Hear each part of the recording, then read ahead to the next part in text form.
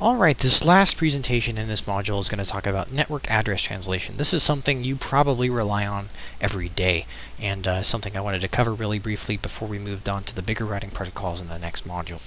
So the problem that we have is there are very few IPv4 addresses based on, compared to the number of internet devices in the world. And IPv4 wasn't designed to account for the explosion that occurred when the internet finally took off. So IPv4 offers about 4.3 billion, and not all of these addresses are usable. You'll remember we have some that are reserved for multicast. Some of these addresses have special purposes, so by the time you get done, there aren't a whole lot of addresses around for us in comparison to, say the population of the world right now. So many people have more than one internet-enabled device, even. So you talk about 7 billion people, even though not all of those people have internet. I believe I saw a statistic earlier, there are an average of 5 internet-connected devices per person on the planet right now. So network address translation provides us with kind of a workaround, if you will.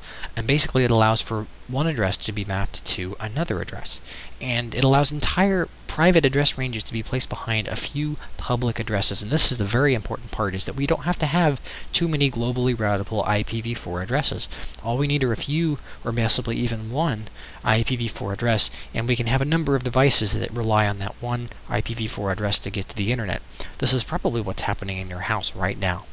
And that also provides security, because you don't have to worry about mappings sticking around for very long. These mappings are, depending on the configuration, are usually dynamic. And so what will happen is when you connect to the internet, you'll be mapped to one address and port pair. And then when you go out to the internet for a different connection, you'll be mapped to a different address and port pair. And so this can really actually secure your network by quite a bit. It also allows for internal network development without having to worry about getting more public addresses. In an addressing system where everything runs on the public address, expanding your network actually involves acquiring more public IP addresses, and this can actually be very, very expensive in the case of some bigger networks. So what we have to do is, instead of doing that, we only have to worry about expanding the private address ranges that are already possibly in use, and then buying, possibly only a few more external addresses to account for the larger number of hosts on the inside network. It's also useful in networks where we possibly have address ranges that overlap. So, say for example, two merging companies that both use 192.168.1.0. What we can do is, rather than changing the addresses on both networks, or changing the addressing on one network and leaving it on the other, is we can use network address translation to make one of the networks appear to the other network as 192.168.2. And that way we don't even have to worry about actually changing the physical addresses on the device, or not physical addresses, but the IP addresses on the device. All we need to do is change, look at the way that they're mapped. Okay, so now we're going to go over all of the different types of NAT. The first type is called static NAT, and this is basically just a one-to-one mapping. You're mapping one IP address to another IP address directly, all ports, and basically for this type of NAT you need one public address for every single private address that you have on your network. The second type is called dynamic NAT. This is a little bit more sophisticated because it actually maps an address to one of the public addresses in a pool. And so basically, you need a big enough pool to support the number of simultaneous internet connections you require, and as long as you have enough addresses in the pool, all of your devices can get out that need to get out. The second type here is PAT, and PAT stands for Port Address Translation. And so you can basically do the same concept as NAT, but with individual TCP and UDP ports. And so static PAT is where you map one address pair to another port address pair, and it's typically called port forwarding. On consumer routers you will do port forwarding. This is basically what port forwarding is you're forwarding one external address and port pair to another internal address and port pair.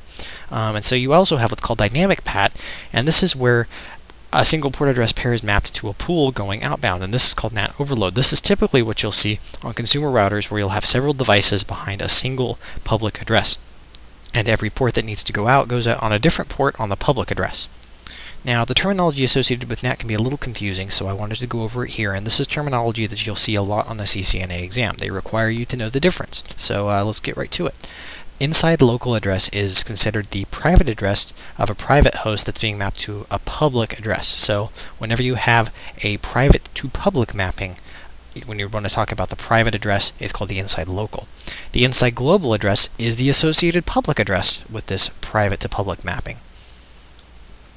On the other hand, we have the outside global, which is when you have a public to private mapping that is the other way around. So normally with NAT you're going to go from inside to outside, you're going to translate outbound, but with some types of NAT you may actually find that we need to translate inbound, and so when we do that we have what are called outside global addresses, where the outside global address is going to be the outside address that is the public address that's being mapped to the private address, and then the outside local address is going to be the private address that's associated with that outside host.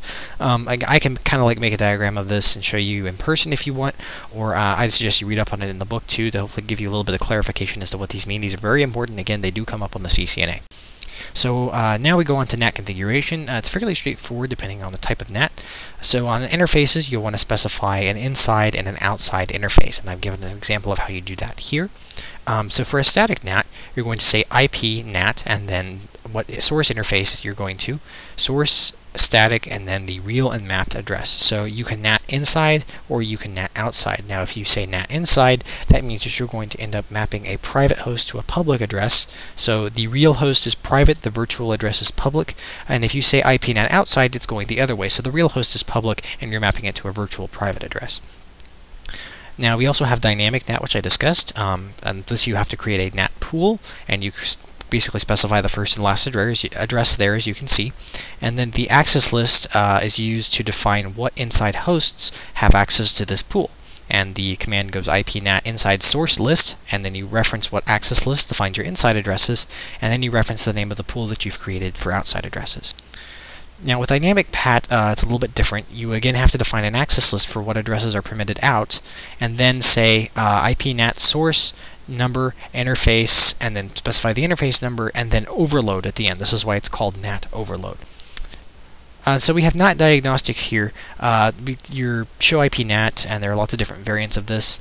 Clear IPNAT translation is a very handy command that you can use to clear your translation table. If you have problems with NAT, you can actually just clear out your translations, and that may resolve some of your issues.